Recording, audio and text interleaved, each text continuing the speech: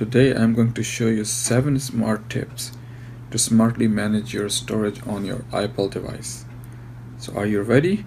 Without further ado, let's get into it. Okay, so here we go. Tip number 1. Delete the apps you have not used in a long time. For example, 6 months or more. Especially with the big size apps. Don't worry, they are always going to be available in your purchased section if you want them back. Here's how you do it. Go into the settings, go to Journal, go to Storage and iCloud Usage, go to Local Storage and click Manage Storage. See how many apps I have? There's no way I'm using all those apps every day. As time goes by, I find the apps for free, and I find the apps which I like, and I may even buy them, but as the time goes by I stop using them. So they are taking the room on my phone and they are not being used. So especially based on the size. So if you look at it, phones using 746 megabyte, Facebook using this much, pages, numbers, tiny scanner, music. So music is an app which comes with the iOS. You cannot delete it. But pages also comes with the iOS, but it's an optional, so you can delete it. But if you're not going to use this pages, you better save this 325 megabyte by deleting this app. Now you may be thinking that if you delete them, you are going to lose those apps and you may have paid for some of them apps. No, that's not the case. Let's have a look. Let's go into the App Store.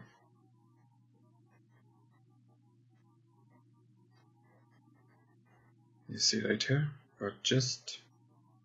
See right here, the updates. Click on that.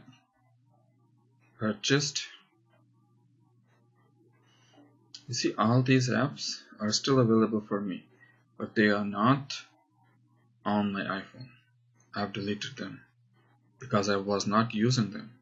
So I got it off of my phone to save the room.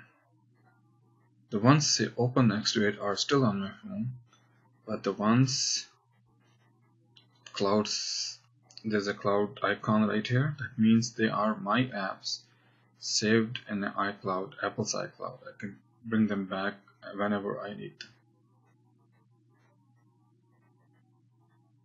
Tip number 2. Clear the accumulated data on the apps you use every day, but you do not need that data. Okay, so here's how you do it. Go to Settings, go to Journal, again Storage and iCloud Usage, Local Storage,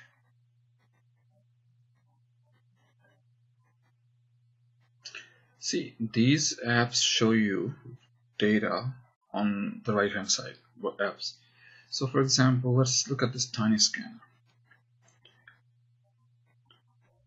Shows 55 megabyte is the size of the app, but it has a data of 258 megabyte. Those are the documents and books I have scanned and saved them in the app, which I need them, so I don't want to delete that. Okay, so let's something else. Let's look at something else. Let's look at a Facebook. 82 megabyte. Facebook's own size, but there is a data accumulated in a cached 439 megabyte. I do not display data because I'm using the app every day. The data is getting accumulated in a cache form and it's never gonna go there. It's gonna take the room on my iPhone. So here's what I'm gonna do. I'm gonna go ahead and delete this app right from here and reinstall it. That's how I'm going to save that one. So I want to go through one by one all those apps, the ones I'm using every day, and decide what data I do not need. And simple way of getting rid of it is delete the app. in iPhone you don't have an option just to delete the data and leave the app on there. Yes, the Android has that option, but iPhone does not. So you'll have to delete the app and get it back again. Again, the app is always saved in the iCloud. So all you have to do is just go to the apps, updates, purchased, and you see, just click this iCloud and app is going to be back on your phone. But the data will not be. Data's gone. Okay, tip number 3, delete the unwanted pictures and videos. Okay, so let's have a look. Go into the photos. My photos and my videos are right here. So let's go into the photos. See how many photos I have. Favorites, selfies I've been taking, videos I've been taking. Every now and then we all take the pictures and videos we do not intend to keep it for long, for good. So go through those pictures and videos every month or so and delete the ones you don't need. So tip number 4 is delete the deleted. Yes, that's right. Let me show you what I mean. Let's go to our photos again. And you see here, recently deleted. Let's go into that folder. These pictures were deleted from my pictures or video folders. Now, they are going to get rid of automatically in 29 days. So 1 month they're going to be there, giving you a chance to restore them if you deleted them in mistake. But if you know that you're not going to need them, you don't need to keep them. Because even though you have deleted them from your photos or videos folder, they are still on your phone and they're taking the room. So just select the videos and pictures you don't and delete. In our tip number 5, I highly recommend that you use iCloud. iCloud is in your online storage. Apple gives you free anytime you buy their product, your iPhone or the iPad, and you have your Apple ID. So let me show you what I mean. Let's go into settings again. Right here, general and storage and iCloud usage. See, this one which we looked at before is local storage, but there right here, iCloud, I have available 1.6 gigabyte. That means if I go into manage my storage, I can see I'm using it 3.3 gigabyte for pictures, and then there are some other little 1.7 megabyte for notes and some other stuff, but mostly used for pictures. So why my iCloud has 3.3 gigabyte used already? Let's find out. You see iCloud right here. Let's go to iCloud. See photos. So what I have done by checking it here, optimize iPhone storage.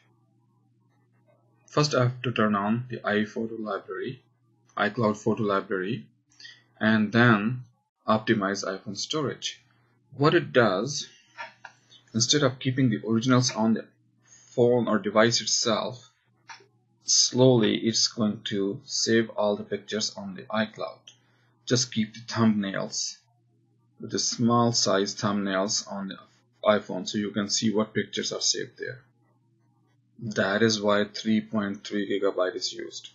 So all my pictures are basically saved on the iCloud. Some people have huge concern that iCloud may not be safe. Guys, this is your online locker for which you have your own password, and I call it your key to open that locker. Now if you find 5 gigabyte free space is not enough, Apple is offering 99 cents US funds, 50 gigabyte. So you could go all the way up to 50 gigabyte just under $12 a year. My tip number 6 is to use other cloud services. For example, Google Drive, Box, Dropbox, OneDrive. All these, Google Drive is offered by Google. OneDrive is offered by Microsoft. Then there are other ones, Box and Dropbox. They all offer free. Some offer 2, some offer 5, some 15. Like Google Drive is offering 15 gigabyte. That's lots of free storage. Tip number 7. Today's my last but not the least tip. Clear the cached data from the deleted apps and pictures and videos. See, every time you delete your apps or your videos or your pictures, there is still cached data on your phone, iPhone, and which you don't know about. It's been deleted, but it's sitting on your storage. So the easiest way to get rid of that is turn off your device. Every time you delete a few apps or pictures, or you clear the recent deleted folder, turn off your phone for 20 seconds to 30 seconds and then restart. You'll be surprised, sometimes 100 megabyte, 200 megabyte becomes available after you turn off and turn back on. Okay folks, so hopefully I gave you some good tips today which you can use and smartly manage the storage on your Apple device. If you like the video, then share it with your friends, and don't forget to click like. I always reply to all the comments, so make sure to leave me a comment and subscribe for more videos in the future. Bye for now.